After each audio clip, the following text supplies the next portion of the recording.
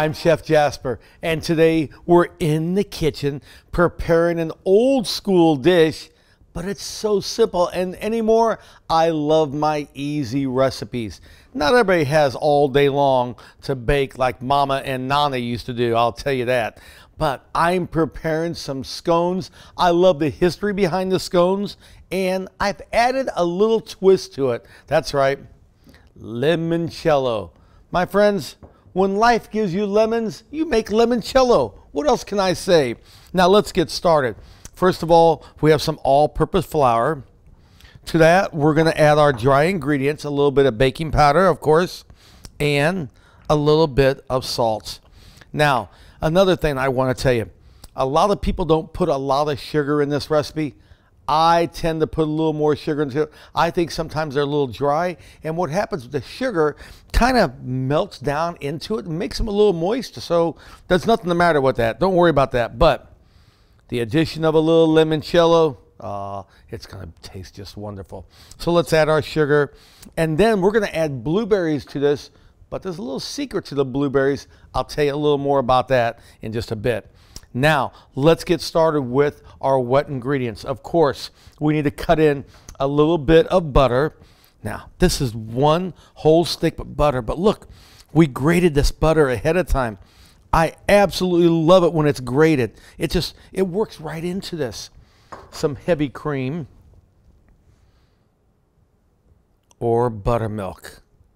I prefer buttermilk, so much more flavor. And of course, a little bit of vanilla. A little bit more doesn't hurt. Some limoncello. Oh, you can't help not putting enough limoncello in there. You could put as much as you really want. It's not going to affect it. I'll tell you that right now. And just get a little microplane. We want to grate some lemon in there. The more lemon, the better in this. It's not going to hurt. You can't overdo on the lemon. I also like to put a little lime in here. I make a limoncello also, but you could buy the limoncello at the liquor store, but you can also make your homemade limoncello, and boy, oh boy, does it make a difference. It doesn't take 30 days like everybody tells you. I even have a friend who makes the limoncello in an Instapot, and he has it ready in less than an hour, so search for that recipe. Okay, let's get our lemon zest. How about that? There we go. And now we're just going to cut everything into this. Oh yeah, that butter makes all the difference in the world.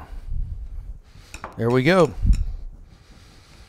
Now, if you think it's a little too dry because you're not working with your hands right now, remember, then you can always add a little bit more buttermilk. It's not going to hurt the recipe, but you can also add a little limoncello, even for more flavor. I don't like using lemon extract. I want the real deal. How about that? Here we go. And I could kind of tell just by a little feeling here that we're almost where I want this at. It's all coming together, and I think I'm very, very close. Now, everybody always questions, you know, what do you do with this right here? Come on, don't waste any of it. Just slide your finger right along there. I love to give those little extra tips. Be careful, you know, maybe a little sharp right there. Don't worry about getting your hands dirty. You could put some gloves on, but don't worry about that. And let's mix this by hand and finish. And yeah, I think it's moist enough. There we go. Now, one more step. It's not difficult. Got to make sure we have all that mixed in there. We don't want to put the blueberries in too early.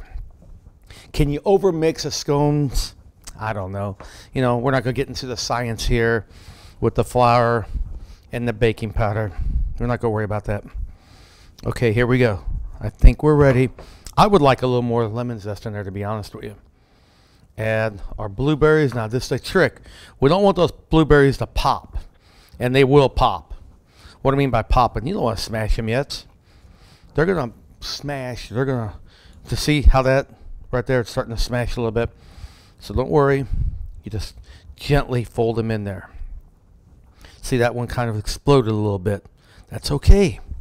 We have our mix ready now, and we'll put this on the cutting board. And now it's time to shape our scones, our limoncello and blueberry scones. Kind of be a little gentle because we don't want to pop those blueberries, like I said, because they're going to pop in the oven. Just this is what you need to do. Look, it's that simple. Now, some people make round scones. Some people make triangular shaped scones. I've seen squares. It doesn't really matter. You want to be original. I'll show you probably the most authentic style that dates really back to the 17th century and even before then. Like I said, there's some great history. I just put a little flour down on this beforehand. See, those popped a little bit already. That's okay. We're going to kind of hide them in there. Evenly distribute these out a little bit. I think we're okay at this point. And I'm not even worried about the edges being perfect or anything like that, but I do want to cut this in to a square. And then, best of all, I reshape them. It does not matter. Here we go. I form this down a little bit. You can get a cutter, a knife, whatever you want to do these with. Okay, kind of look at this here.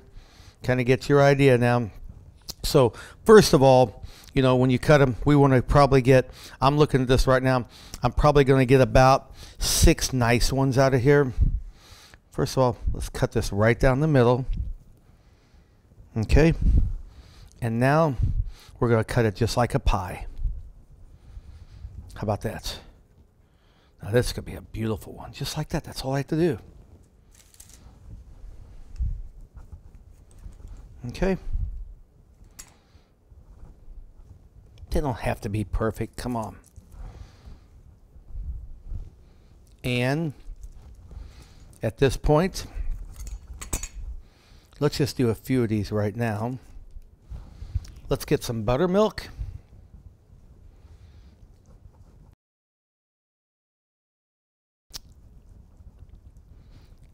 If you want to add a little more sugar on top, you could do that also. But guess what?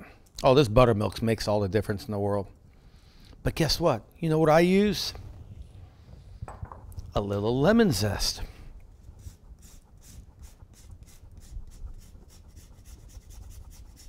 Here we go. We don't want to waste this lemon at all. I'll use the rest of the lemon in some limoncello or something. I don't know. I'm not going to waste it, I'll tell you that. There we go. And then here we have a little more in here. And let's just kind of sprinkle it on these last couple of ones. How's that? And that's it. Let's put this in a 400-degree oven, and we're going to bake them until nice and golden, about 15 to 20 minutes. Ah, the scones are out of the oven. These Scottish and British pastries are so delicious.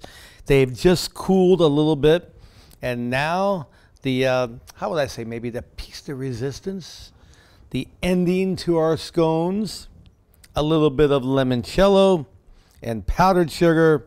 We're going to do a little drizzle here right on top. Now, I start with a little bit of limoncello, and of course, I add a little more. You don't have to use limoncello. Of course, a little bit of water or buttermilk is just fine. Maybe a little lemon extract, but oh, come on. I mean, the smell right now from the blueberry and lemon scones, and no, they're not perfect. That's what they are. They're scones. They're just cut. This is not a bakery or anything like that. And like I said earlier, you can make them round, you can square. It doesn't matter. I did mine in like a little pie shape. And of course, our drizzle on top. Are you ready? Here we go.